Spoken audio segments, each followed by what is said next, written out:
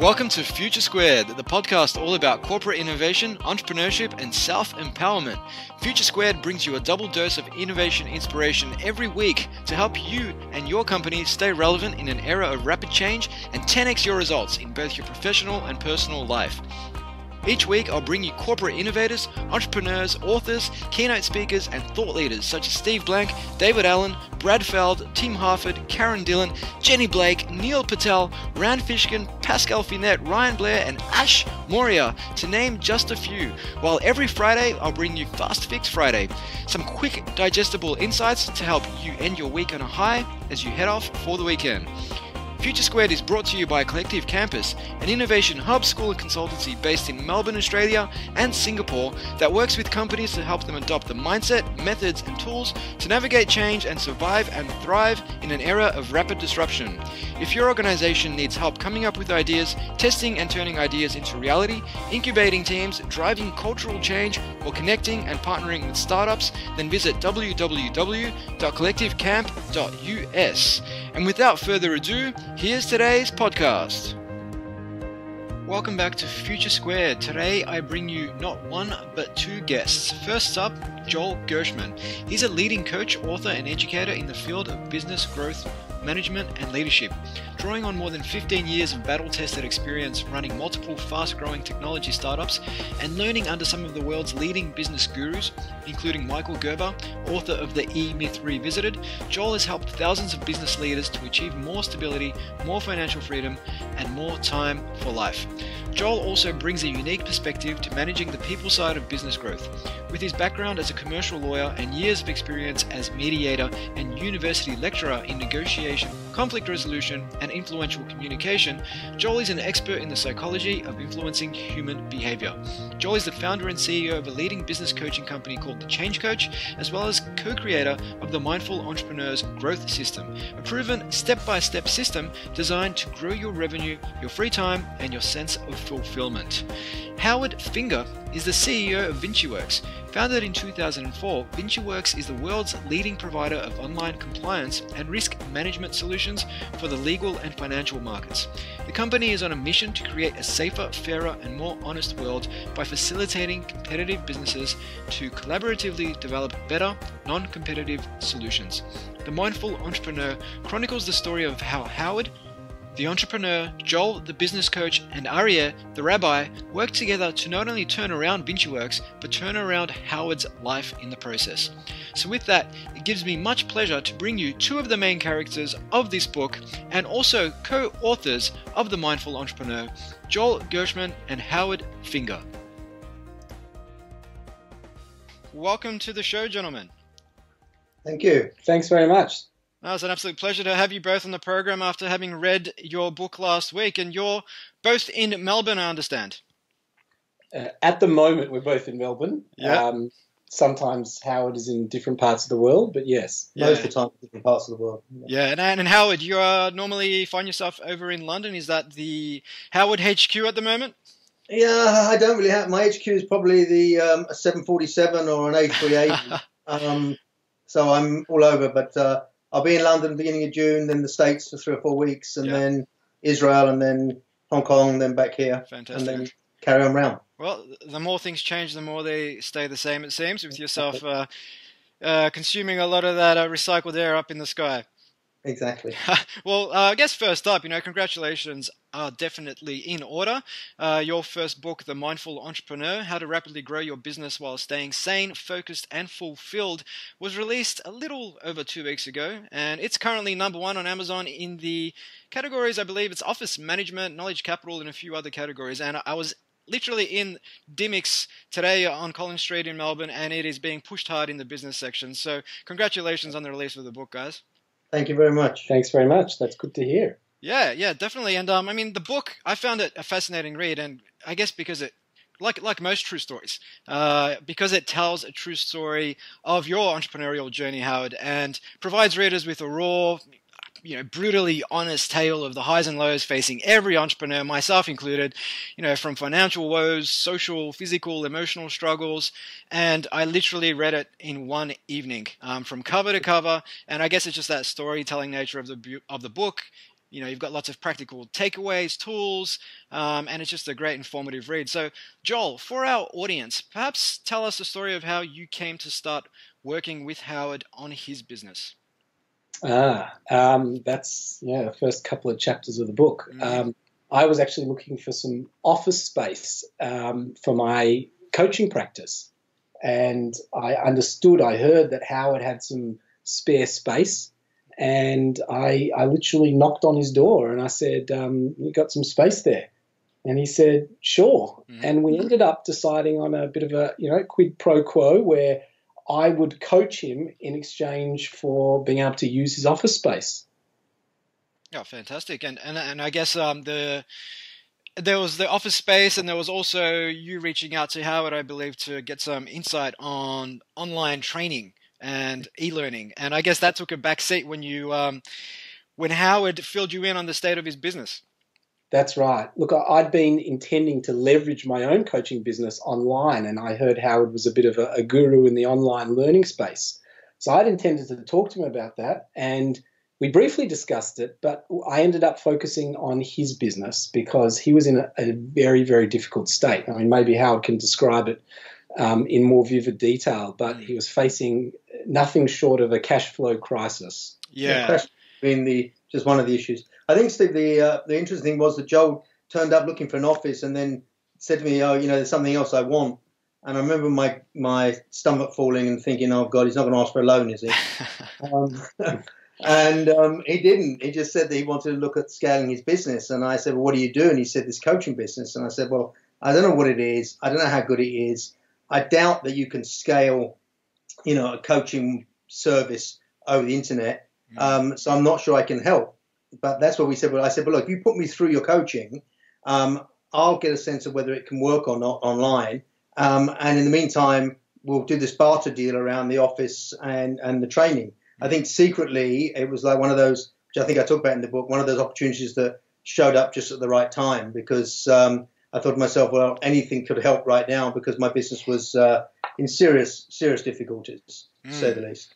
Yeah, and on being in serious difficulties, I mean, at one stage you were so busy with the day-to-day of working in your business that you lost sight of the important and only focused on what appeared to you to be urgent. And I guess that's reminiscent of What Not to Do from Stephen Covey's 7 Habits of Highly Effective People, one of my all-time favorite books. And it wasn't until Joel gave you some key insights, which prompted you to tighten up the company's accounts receivable process and subsequently ease your cash flow woes a little bit.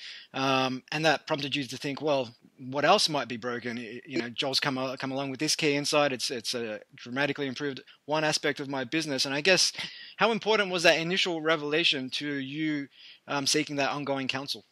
So, look, Steve, I think what the book is as you said, it's sort of like the typical, we've written the archetypal small business story where none of us have the time to focus on, the bigger picture because we're constantly putting out fires. And I think the difference with Joel when he came and gave me this, said he would do the coaching, was I thought I was going to get taken through this lengthy process. And he said to me, "Look, let's start where the most pain is. Where's your biggest pain right now?" And I said, "Cash flow."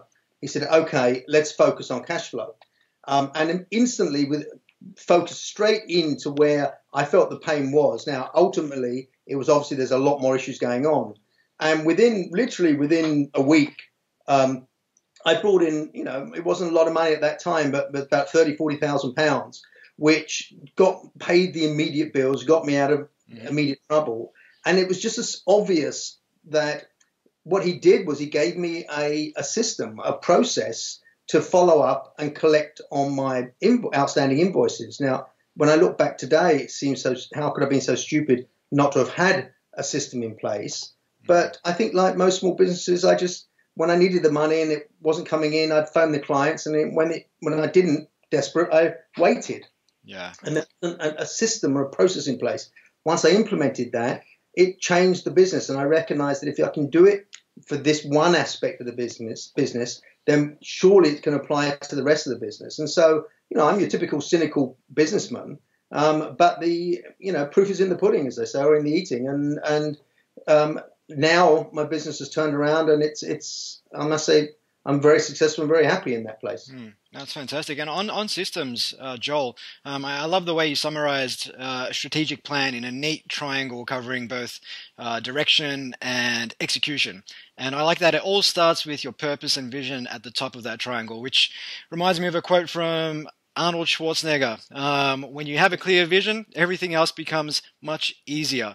So how important is it to have that vision first and foremost? Yeah, look, I think it's really critical. We call that book The Mindful Entrepreneur. And when we use the word mindful, we're not using it in terms of, mindfulness meditation. We're using it in terms of being deliberate and strategic about what you're doing, why you're doing it, where you're going, rather than just, moving from one day to the next, hoping that the next day will be better than the day before. It's about being strategic. And perhaps the very first thing that one needs to do in terms of being strategic is to identify where you're going. What's your vision? What are you trying to achieve? Which kind of clients are you trying to or customers are you intending to work with? What kinds of products and services? What kind of result are you aiming to achieve? If you don't know where you're going, it's very hard to get there. Yeah, 100%. And on that core purpose, Howard, in the book, Joel sensed that you were putting the business first, pretty much at the expense of everything else in your life. Your emotional and mental well-being was, let's just say, not at its optimal state. And he urged you to contact a friend of his, a rabbi by the name of Aryeh Goldman.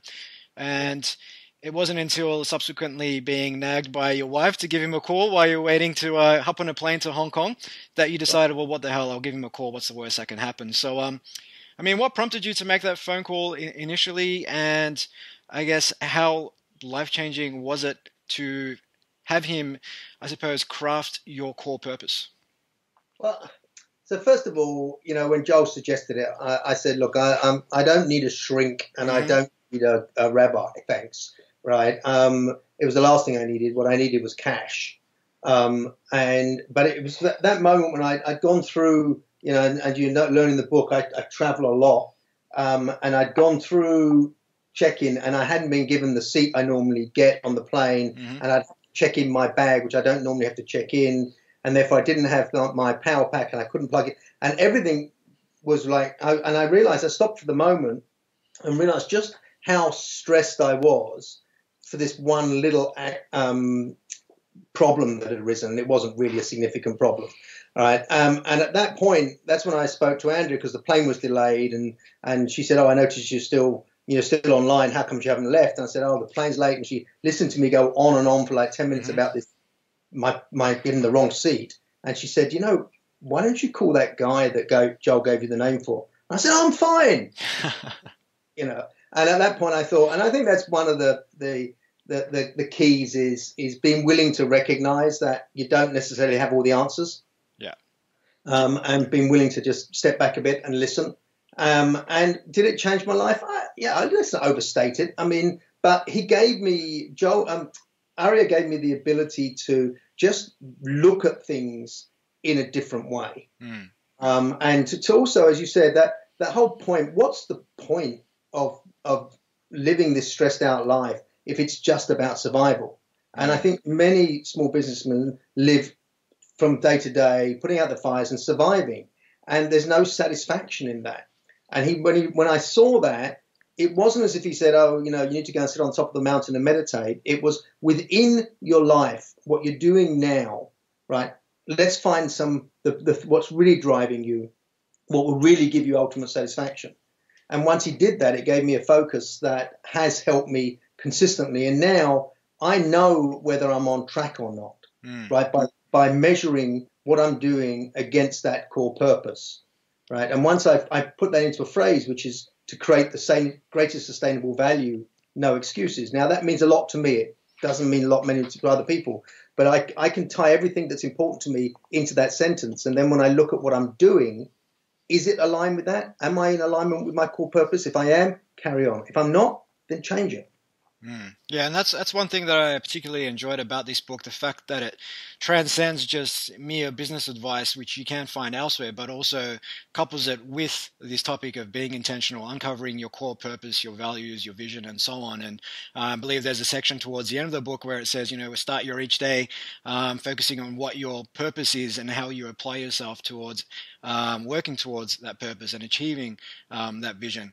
Whereas I think, and you're absolutely right, so many business people, entrepreneurs, and so on get caught up in the day-to-day grind and lose sight of that greater purpose, and it becomes all about staying alive, surviving, making money, and so on.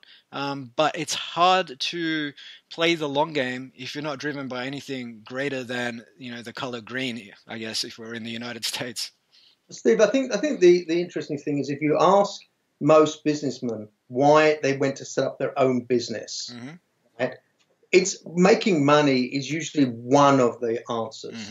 There are generally many others like independence, freedom, lifestyle, whatever it may be. And there's lots of reasons because, it's a challenge. Anyone is setting up their own business rather than taking a salary.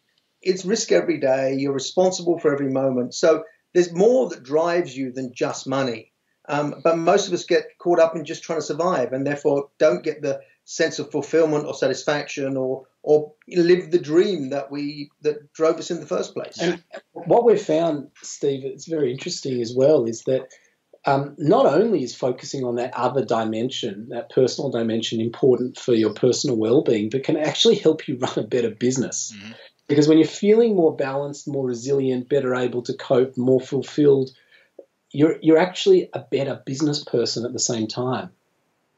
You can make better decisions. Oh, yeah, of course. And that's, far too often I hear people say things like, I haven't got time to exercise, or I haven't got time to take some time out to focus on myself. And usually when I hear that, it tends to be people who perhaps need to take that time out the most or need to be intentional and focus on their own, emotional well-being the most. And once they do that, then they're in a space where they can make better decisions that will help drive their business forward.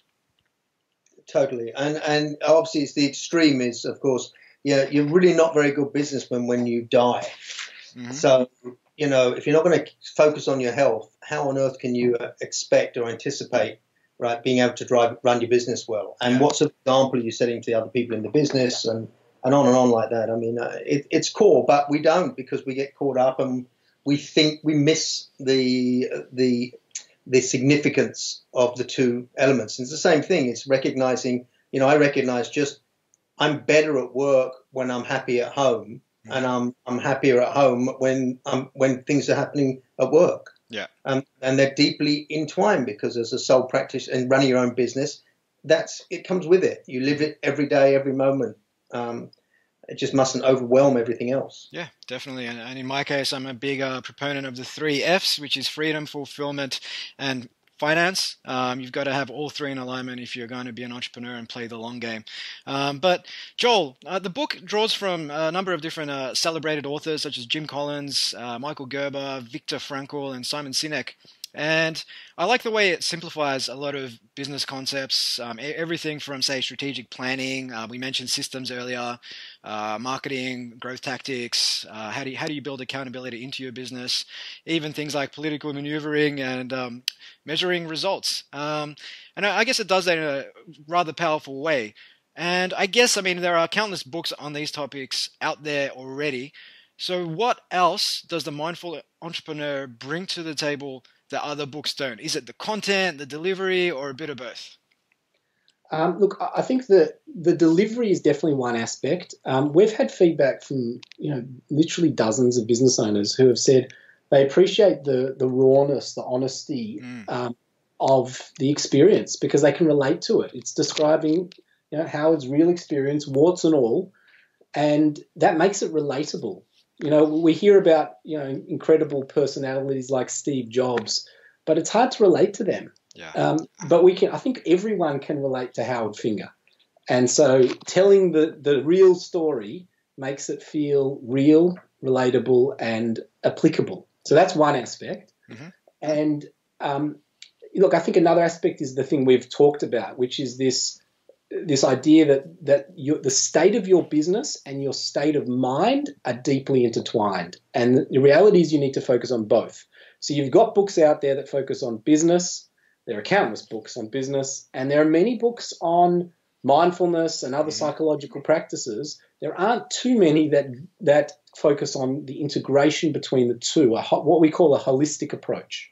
Yeah. And Steve, I think what the difference is number one, it's practical and it's real. So it's not just some consultant giving me some theory, right? So that's clearly important. But I think this integration of the two is that it's integrated within the process of running the business. So it's not like, as I said, go off and do some meditation separately. It's no, within the context of my business, how do I apply that focus and that mindfulness to what I'm doing? How do I look at things in a way that will give me as opportunity rather than in the victim role within the context of running a business? And the feedback we've got from people, which has been really, again, overwhelming, right, is people saying, I'm reading my own story here, right? I've suddenly seen insights into what went wrong and how I can take advantage of that, which is a different way of looking at things today. Yeah, and that triggers my memory to a conversation I had with a neuroscientist on the podcast by the name of Mark Waldman, who said that if you want to be a mindful leader, it's not just about getting out of the room whenever you're, say, struggling with some issue and going off and meditating for 10 minutes and then coming back and then being an asshole. It's about being mindful in that moment when you're having a conversation with someone that may be unpleasant to respond rather than react, and choose rather be intentional about the situation and how you want to project yourself in that situation. And effectively, any external stimuli, you've got that split second where you can either, react in a way that doesn't really generate the results you desire, might make you feel good in the moment, but ultimately doesn't serve a greater purpose, or you can respond in a way that looks to find that outcome that you're after. And I think that's something that the book definitely hits on throughout. It's not just, I'll go off and meditate for 10 minutes, not just mindfulness practices. It is about, as Joel was saying earlier, being intentional every day. And on being intentional, the book has an entire chapter dedicated to balance, in which it provides tools to help people map out things like values, create measurable goals and action plans. And in your case, Howard, it was getting back to your karate fighting weight of 75 kilos. How did that go? I'm at about 79 today. I hit 80. I got down there, but I realized I didn't need to be there. And I'm comfortable just as long as I'm around 80. I'm still running 4 days a week. I haven't got into the dojo because I'm still a perfectionist in that art, and I need to have more time to do that. But I felt that it wasn't as necessary. I am working out with my daughter, which is a lot of fun. So yeah, I mean, again, I'm much better in the office when I run in the morning than when I haven't.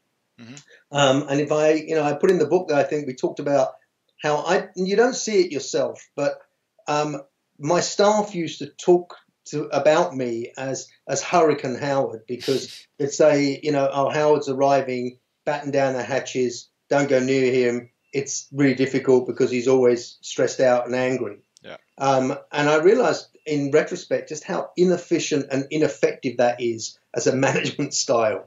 Now, maybe Steve Jobs was able to do it, but since then, and now I'm much more available, put it that way. I'm still focused, I'm still driven, I still want results, etc., but I'm more available and less angry, I guess. And you're saying, and that's partly because of the work you're doing in other aspects of your life. Sure, and the systems are in place in the business. So I think one of the lines that Joel said to me when was that he said, if you're running a business, right? And I always say, if your business can't run without you, then you don't have a business, you have a job with overheads. That's the idea. Yeah, and that hit me deeply because my business could not run without me.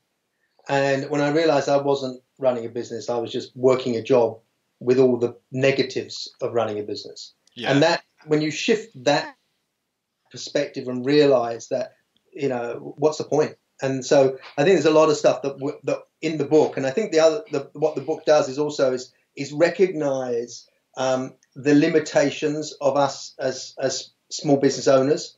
Mm-hmm. In that, how many times have you been to a great conference or listened to a great speaker, come away with some great ideas? For me, they sat on the side of the desk with every intention of implementing them. And then gradually they'd move further back towards the back of the desk and then fall in the dustbin. And I'd never implement. Mm-hmm. So I had great ideas where I think what Joel did and what the book does as well, I hope, is breaks it down into small digestible pieces that you can implement, see the results. And once you start to see the results, then you've got to be really crazy not to continue the process when you see it working. Yeah, and that's exactly right. And today, I think reading books amongst people who are, say, in the entrepreneurial space, it's definitely one of our most favorite pastimes. But I see so many people just reading one book after another, sometimes reading 4 or 5 at a time. And while it makes them feel good in the moment, it often amounts to procrastination, and they don't take any key insights out of those books, don't create any, I suppose, plans to implement anything they've taken out of that book, any due dates, any tasks, nothing like that. And it just becomes consume all this content, forget 99% of it, maybe if you're lucky, implement 1%. So definitely take things out of this book if you pick up The Mindful Entrepreneur, and actually take those plans and 12-step programs and everything else that's in there and apply them. Take the time out. Put time in your calendar to take you away from all the supposedly urgent things in your day-to-day and start applying things, because that's the only way you're going to get the results. Yes. Steve, so what I also recommend is that there's a lot of free resources we've made available in terms of templates and processes and systems that you can apply. And so if you go to the website, mindfulentrepreneur.co, .co, right. Number one is there's lots of free stuff. There's some great videos, and we've got a whole series we've built because in trying to reach out to help other similar people in similar situations as myself, and you don't have to be in a desperate situation to get value out of this, of course, is that we put a whole series of videos up there, which again break down the processes into small chunks that you can listen to a video, apply it into your business, right, and then make sure it works, then move on to the next one. And that's both. Aria has done a whole bunch of videos, so on the mindfulness space, and so has Joel. And I highly recommend you go and have a look at those because, again, each one is like under 10 minutes. So do one and get on with it. And then if you can't fit 10 minutes into your life, then, Yeah. Well, then you've got other problems. That's great. We'll share that in the show notes for the listeners. And I love the Hurricane Howard nickname. It reminds me of, Sir Alex Ferguson, who is synonymous with the hairdryer treatment he used to give players at Manchester United, and David Beckham was an excuse from that. And also reminds me of a little fable of the manager who would just scream at anyone who came reporting bad news. He'd constantly shoot the messenger until he stopped hearing bad news, but it wasn't because the company was in a better position. Exactly. And one other thing I wanted to touch on, Howard, at one stage you were ousted from your position as CEO in, I guess, what was a political power play, which saw you take the back seat for a little while. And during that time, it's safe to say your lifestyle was a little bit more relaxed. You got to spend a bit more time with the family. But slowly but surely the phone started ringing more and more frequently, and people started seeking your advice until it became apparent that you had to come back on board to help save the company. So, what was going through your head when you were at first ousted as the CEO?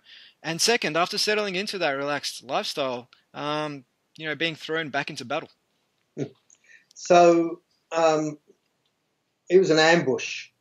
And I don't think it was, I don't know how unusual it was, but, I had a sales director, a managing director in the UK who headed up the sales. And basically I'd given up ownership and run the business in any event to him.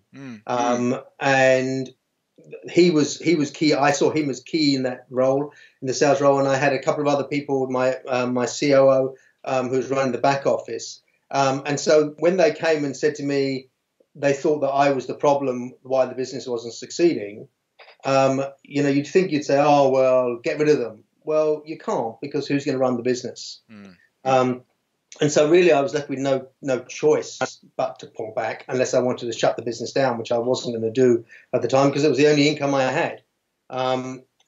Again, there's nothing much worse than that sort of betrayal, I guess. And so the pain that comes with that and the sense of your own internal failure. So no, not a very good place. And so I came back to Australia and I had more time. But I knew I hadn't achieved what I wanted to achieve. So there was a constant sense of a nagging question in my mind as to, why was I not good enough? Why hadn't I done it? That I hadn't succeeded. But it didn't take very long to recognise that the guy who was in London was actually trying to destroy the business himself, actually. So you have to get into the story of the book, the story of my life. But it became clear that he wasn't going to turn the business around. And in fact, things were getting worse. So at which point, literally, I had the choice. Do I dig deep and go back into the battle?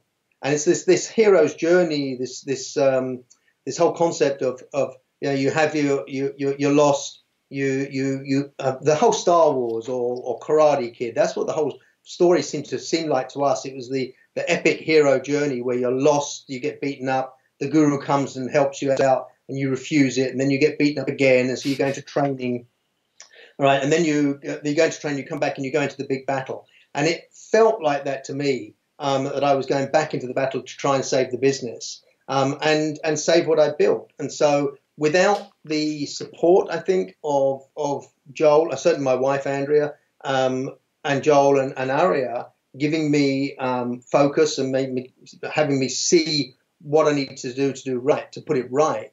I'm not sure I'd have done it, but as it was hugely challenging, but exciting as well, because I suddenly realized I had the opportunity to try and put it right. I'd spent 10 years struggling and bumbling along, right, surviving, and now I had a sense of how to fix it. That was empowering. Yeah, and I guess it came back to that core purpose of yours that you defined earlier, and that's a big part of the reason why you decided to get back into battle. And it sounds like the business is in a much better place today. Yeah, I'd like to say we're doing very well. It's great. We're achieving our growth rates, 30% growth a year, and breaking into new markets now. Now we've achieved, pretty much penetration and saturation in the core legal market. Very much what was planned, right? With some sort of adaptation, you always have to be flexible and be looking at the market. But and I'm playing some golf and I'm traveling, and now my wife travels with me, which, as I said, is a lot more fun. And thank God it's working. Fantastic. Well, I'm glad to hear it after partaking. I feel like I partook in your journey just by reading the book. So it's glad to hear things are working, and not just working for the business, but also working at home, and you're emotionally working and everything else. That's just fantastic to hear. And people can find out more about the book, as you said, at mindfulentrepreneur.co. But before we wrap up, gentlemen, we've got a little ritual here at Future Squared where we have a 3-question lightning round, and I'm going to have to throw you both into battle. Are you ready to rock and roll? Ready. Sure. Okay. Question number 1, and I'll direct this one at Joel. I know you're running your own coaching business at the moment called The Change Coach, which we'll talk about in a second. But if you had to work for another organization at any point of the company life cycle, who would it be and why? Wow. Come and work for me, of course. Of course. I'm so enjoying running my own business that I'm not sure I want to work for anyone else. Yeah, that's fair. But if I could, I'd choose an interesting, innovative organization like seek.com.au. There's a lot of really interesting, innovative practices that they're engaged in. And it's not just the fact that there's a slide which takes you from level 1 to level 2, and slide down. Or the fact that you can get, ice creams and icy poles at the front entrance when you walk in. But they're very much focused on innovation. And so I'd probably choose them. Mate, you had me at slide. Anyway, question number 2 for you, Howard, is if you could ask anyone a question, dead or alive, who would it be and what would you ask? Oh. Even tougher. Anyone dead or alive, what would I ask? That's a really hard one. Okay, how long have I got? I can always edit out the time it takes you to think about it. Okay, then give me a moment. Then who would I ask? Any person, any question. Mm-hmm. Dead or alive? Dead or alive? Probably go back and I can have two answers. One is I go and say I'd say to Eve, why did you eat that apple? But the other one would be, who's an inspiration for me? Anybody alive? My God. Who did you idolize as a kid? Yeah, that's exactly what I'm thinking. So I would probably ask. I would probably ask the Beatles why they broke up. Yeah, it's not deep and meaningful, but no, they were the biggest band in the world. Ask that guy who shot John Lennon, was it really necessary? Yeah. Well, that's a great one. Usually we have people say Abraham Lincoln, or they'll go back and talk to Steve Jobs and stuff like that. But to ask, and as someone who assassinated John Lennon, that's an interesting one. Definitely worthwhile understanding what was going through his head and whether it was worth it. I carried that for a long time. Definitely for a long time. Sorry. Fantastic. All good.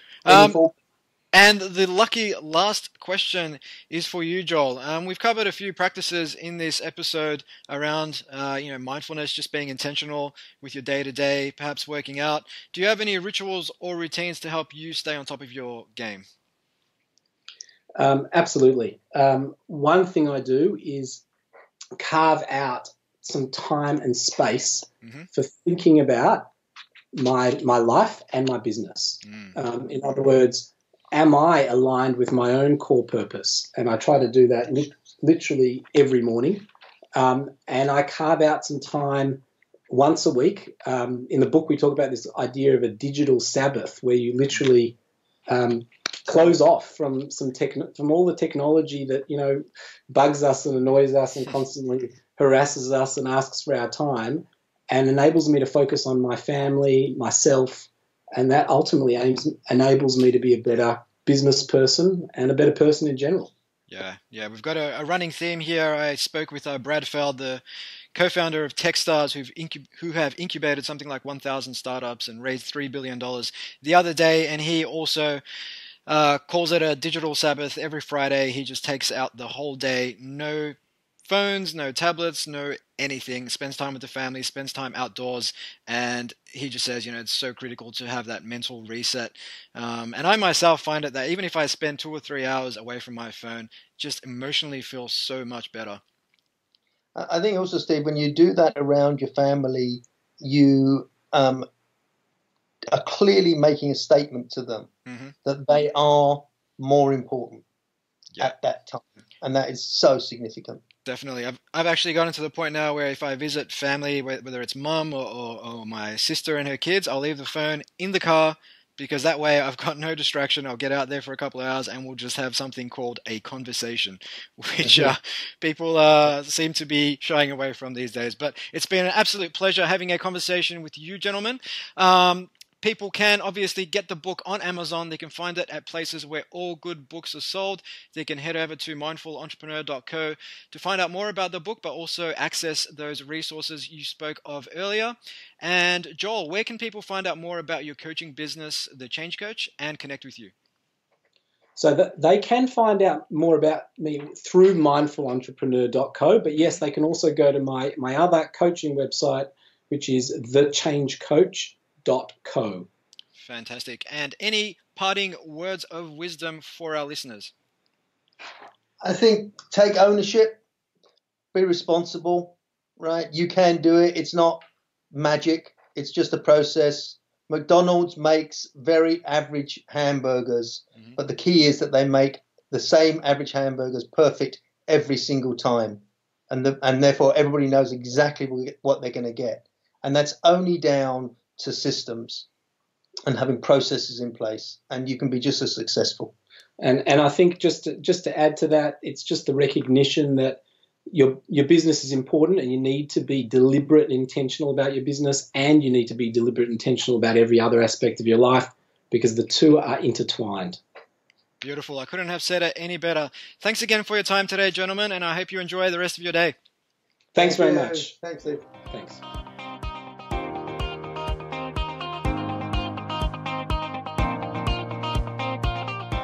Hey guys, it's Steve again. If you're picking up what we're putting down, we'd love it if you took just a minute of your time to like, share or subscribe to Future Squared on iTunes, SoundCloud or Stitcher. It would mean a hell of a lot to the team here who work effortlessly to bring you thought leaders and experts on topics of corporate innovation, entrepreneurship and self-improvement on a weekly basis.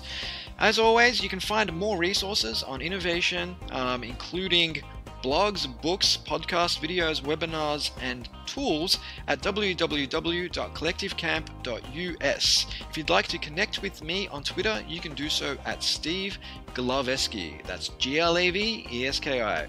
Until next time, keep innovating. Future Squared out.